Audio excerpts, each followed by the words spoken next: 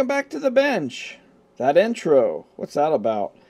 I normally don't do intros on this channel, but I found that on the computer from 10 years ago.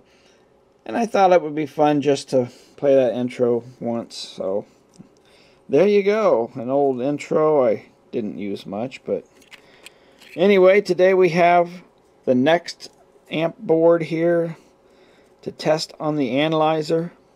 It's the TDA7264, marketed as a stereo amplifier, 25 watts per channel.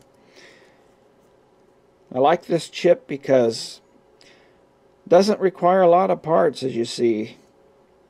It has fixed gain, so the negative feedback's handled internally, so you don't have all the resistors and capacitors and stuff for that externally.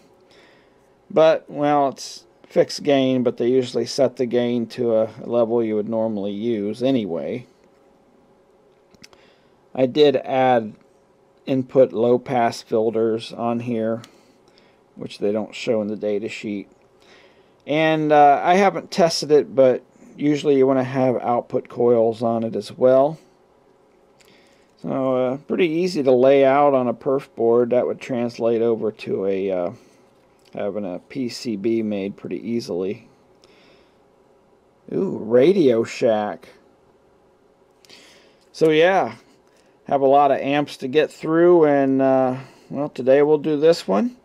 So without further ado, let's hook this up to the analyzer and see what it can do. Okay, it's all hooked up. Got the heatsink on there. Non-inductive load connected to the Quantasylum. From the power supply, I'll be operating it at 40 volts plus and minus 20 volts. Down into the cap bank there, into the amplifier. And here are our kickoff measurements at 1 watt, 8 ohm, and 0.028% total harmonic distortion. The gain of the amplifier is measuring at 29.31 decibels. Let's look at the data sheet because I'm not sure what that should be. Well, we're right where we should be. Closed loop voltage gain 30 dB with a range of 29 to 31, so we're definitely within that range. And the distortion at 1 watt, 1 kilohertz, 8 ohm, plus minus 20 volts, exactly what we're measuring. And we're pretty close, 0.02 typical rating. To be honest, I was hoping to see lower distortion like the incredible TDA2050. You know, it's an order of magnitude lower than this. I was thinking, well, maybe they use similar circuitry inside the chip that they use in the 2050, but apparently not, because this is measuring a little bit higher. Frequency response. I checked at both 4 and 8 ohm loads, and it was the same. So looking at the low end here, 20 hertz. We're only half a dB down, which is just fine. That's because of the input coupling capacitors I used of 1 microfarads. Now you could use a higher value cap if you want to roll the bass off even lower. But, you know, 20 hertz is considered the minimum of the audio band, and that's just fine. At the high end here, we're less than 1/10 of a dB down at 20 kilohertz. And again, that's due to the fact that I have RF blocking low-pass filters on the inputs. Not specified on the data sheet, but it's always good practice to have those in your circuit. So, long story short, frequency response is just fine with this amplifier. Okay, got the power versus distortion curves here.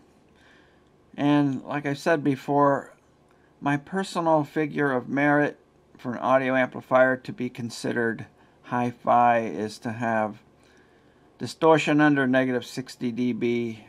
In other words, 0.1% total harmonic distortion. The good news is, in both cases, 4 and 8 ohms, we are under that in the power band until we get into clipping, of course. But, you know, we start at a very low level. we're down below minus 70 dB, close to minus 80 dB. And we gradually increase until we hit clipping. And we, like I say, we stay under 0.1% with this amplifier. So we're going above the 0.1 line here at about 16 watts, 8 ohms. And that's 25 watts, 4 ohms. And we're going above 1% at 8 ohms at 20 watts. And 4 ohms at just a bit over 30 watts, close to 31 watts. Now they call it a 25 watt per channel amplifier because they're looking at 10%, and I ignore 10% distortion ratings. That has no meaning to me. I like to look at the values at a more reasonable distortion levels. Frequency versus distortion.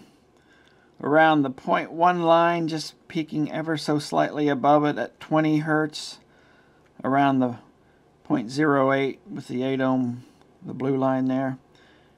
And they both drop down to a pretty low 0.04% from around 200 to around 2 kilohertz.